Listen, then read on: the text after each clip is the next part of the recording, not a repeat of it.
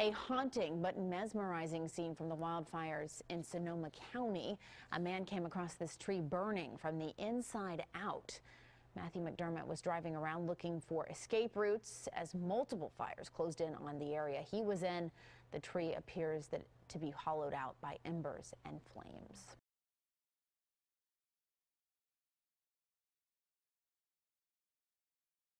Secretary, can I ask you a question about some of the technology that you're developing to fight the war on terror, specifically directed energy and high-powered microwave technology? When do you envision that you can weaponize that type of technology? Goodness, it is in, for the most part, the kinds of things you're talking about are in varying early stages. Do you have anything you'd add? I don't think I would add much. I think they are in early stages and probably not ready for employment at this point. In the normal order of things, when you invest in research and development and begin a developmental project, you don't have any intention or expectations that one would use it. On the other hand, the real world intervenes from time to time, and you reach in there and take something out that is still in a developmental stage, and you might use it. So your question's not answerable. It depends on what happens in the future and how well things move along the track, and whether or not someone feels it's appropriate to reach into a development stage and see if something might be useful, as was the case with the unmanned aerial vehicles. But you sound like you're willing to experiment with it. I think that's the point, and I think, we have, I think, from the beginning of this conflict, I think General Franks has been very open to looking at new things if there are new things available, and has been willing to put them into the fight even before they've been fully wrung out. And I think that's not referring to these two particular cases of directed energy or high-powered microwave, but sure.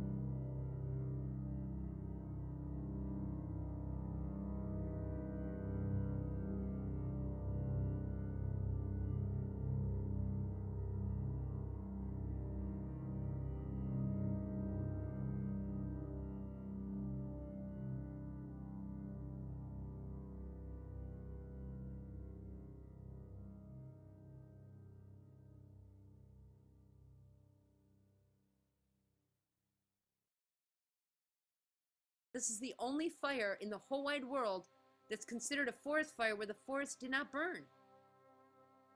The forest didn't burn here. All the glass melted. All the structural materials that used to be a house have disappeared.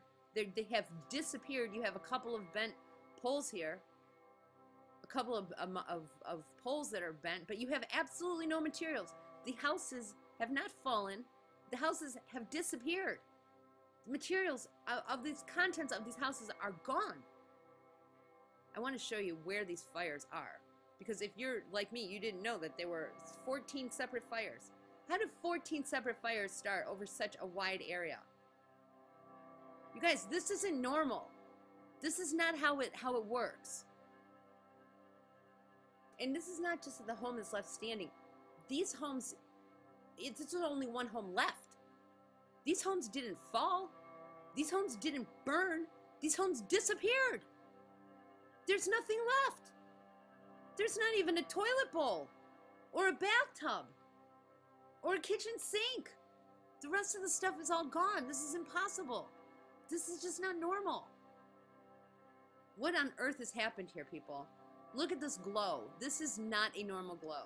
This is not a normal glow. This is electromagnetic frequencies in this air. This is not a flame. This is not from a flame. See this halo here on the screen over here to the right? This is not there's something in the energy level in this atmosphere that is just completely messed up. You guys, where are the steel beams that held this house together? Where are the appliances?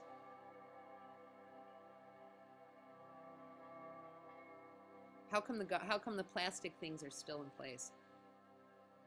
What is this? What's going on in this picture, you guys? Look at this metal. Just look at this. It's all twisted.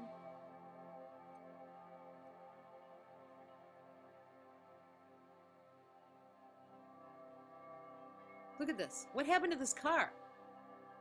What happened to this car? Where's the rest of it? Where is the rest of this car, you guys? Where is it? There's no top. This was not a convertible. You can see by the doors. This wasn't a forest fire. Because look at the forest did not catch on fire. But the house disappeared. The house is gone. The materials in this house are absolutely 100%, they're just gone. There's nothing left. Now this one really, you guys, this one, if you guys don't see September 11th all over this, then you guys are blind, because look at this. This is an I-beam. This is a steel I-beam, and it's just completely twisted and bent. These are some sort of weapon, energy weapon. This is something, I don't even know what to say, you guys, but this is not a fire. Metal doesn't bend and split. This I-beam is split in the middle. Look at that. This I-beam is split in the middle. That does not happen in a fire where all the trees, and look at the leaves on the trees are still fine. These are pine trees, people. Pine trees burn, like I said, if you light a cigarette near one too closely, you'll burn the whole tree. Look at this. Let's look at these twigs. How can the twigs be standing and the metal be bent? What the hell happened here? This looks like a ribbon. This cast iron fencing looks like a ribbon. It does not. This is not normal.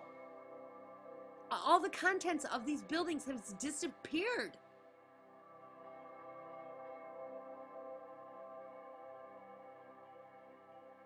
Look at this. It's just completely twisted and disintegrated.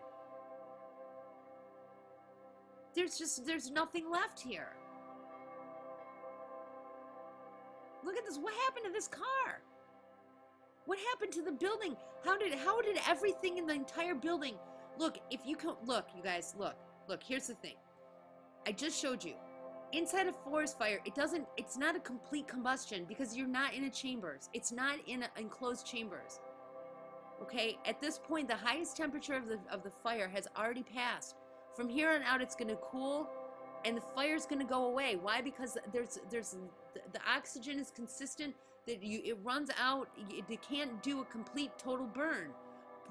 pure combustion, just to combust materials down to nothing, requires a vacuum-like chamber with a complete constant flow of oxygen. That's why it takes so long to burn a body. You have to have it in a furnace, or to melt metal. You have to have it in a furnace. It doesn't happen like this. This does not happen in open air. Unless there's something really messed up. And see, what I'm saying is that all the building contents, everything that was here, all the drywall, all the metal, all the steel beams, all the wood, everything is just completely turned to dust. That doesn't happen on an open air fire. Clearly, because if it did, then these trees would have been burned. But there's something that's happened inside these buildings. Something specific that messed this all up. Something really messed up is happening here, guys. Look at, there's a steel file cabinet. And there's a dishwasher or something. And a metal garbage can. But look at what happened to the legs. What happened to the aluminum legs on the stainless steel grill? Whatever it was made these things just bend. The metal bent. It's like, I don't know, it's such a complete and perfect burn. There has to be something that bypassed the obligation to have an enclosed space with constant feed of oxygen. Because those are the laws of physics. The laws of physics regulate that metal does not bend and melt, and that you need a certain enclosed space with constant feed of oxygen to create a furnace. And this is like something has created furnaces out of these buildings. This is not normal.